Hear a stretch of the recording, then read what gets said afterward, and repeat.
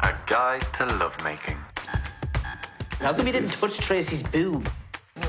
Jesus, Ken! Amber, what's for lunch? Carpet? Not today. Your mum's getting shampooed. Whoa. Did you throw a rock at me? I'll go out with you. What? Do you want to go out or not? Okay.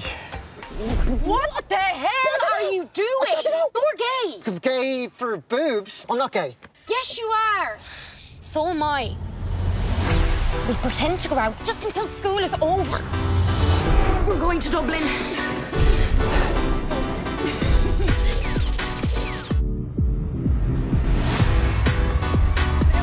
Hi. Don't touch me. Hey, you're the only boy in the world. I'm glad I dated.